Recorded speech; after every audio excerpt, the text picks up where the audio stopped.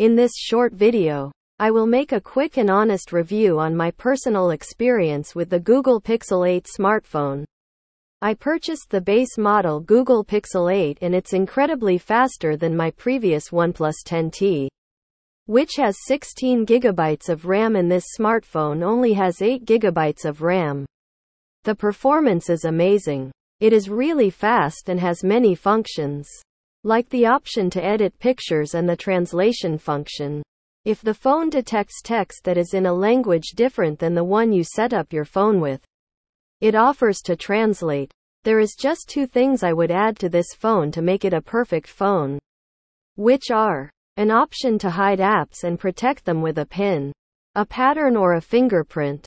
Since in order to do this, I had to purchase a custom launcher, and I also had to use another free app to add the fingerprint protection to my apps.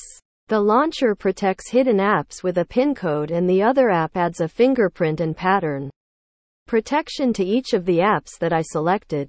Other than that, the phone is just a work of art. Since even though it doesn't have an impressive hardware, the phone performs extremely fast. It will be among the first smartphones, if not the first, to get the latest updates. And it will receive updates for 7 years. Or at least that is what Google says. So based on what I told you so far, please leave in the comments if you think this phone is worth buying.